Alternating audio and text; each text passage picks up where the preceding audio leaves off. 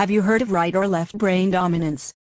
That term probably holds no significance right now, but let me explain its meaning. There are two hemispheres of your brain, right and left.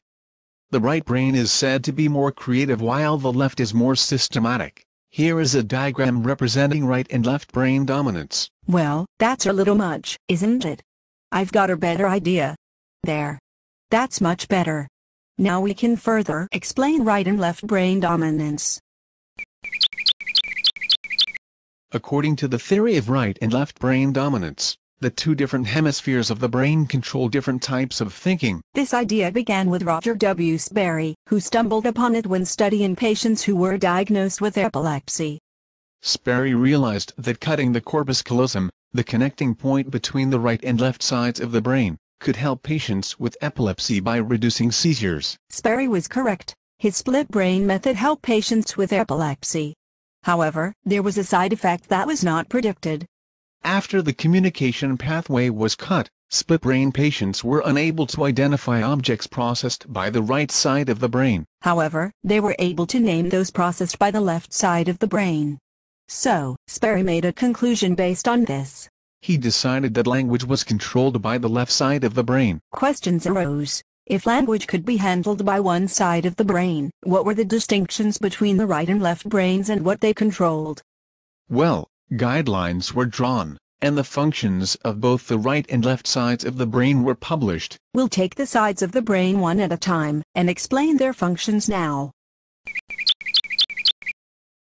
The left brain is largely involved with methodical, analytical thinking. There is more logic in the left brain. Problems are solved in strategic ways, and improvisation is probably not in the left brain vocabulary. Take a situation like this. You completely forgot that you have a major book report due tomorrow, and you're 3/4 of the way through the book. You realize this in the morning of the day before the project is due. You have exactly 24 hours to get cracking. What is your plan of action? A left-brained person would take the day and plan it out. It would probably look something like this. While this level of planning may not be evident in all left-brained people, this is an exaggerated example. While right-brained people might improvise and do parts of the project out of order, which is not the wrong way to do it, left-brained people approach it systematically. Both the left and right-brained person could get the project done on time. The difference is in their approach to getting it done.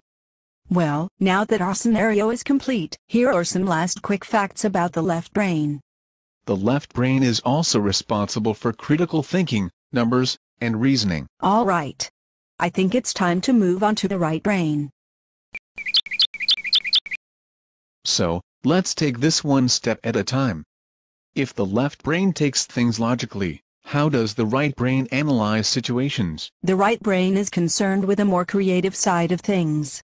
Rather than planning and strategizing, right-brained people are more intuitive. Here's an example. Have you heard of the phrase "go with your gut"? This refers to feeling a certain choice is correct, so to speak. Left-brained people don't usually feel this. They analyze situations and make educated guesses. The right brain is also concerned with emotions and music.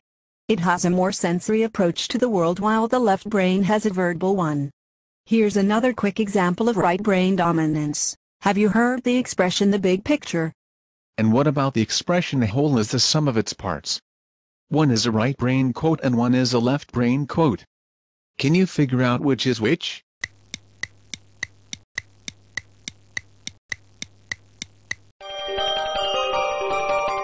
Here's the answer. I'm sure you figured it out.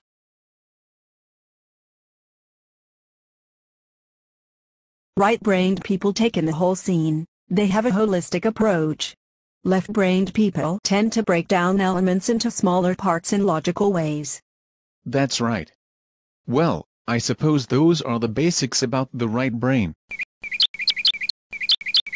Well, now that you're more knowledgeable about the two sides of the brain, you can look at this diagram with more insight.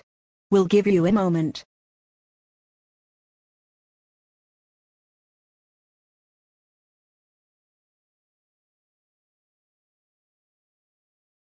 It's important to note that the sides of the brain are not totally fixed. Sometimes a math problem can require both formulas and a creative spin to solve it correctly. Reading a piece of music for the first time requires left brain knowledge of notes and right brain feeling and emotion. So, if you think by now that you're leaning towards a certain half of the brain, make sure you know that both halves work together most of the time. Keep investigating brain patterns and keep learning. Until next time.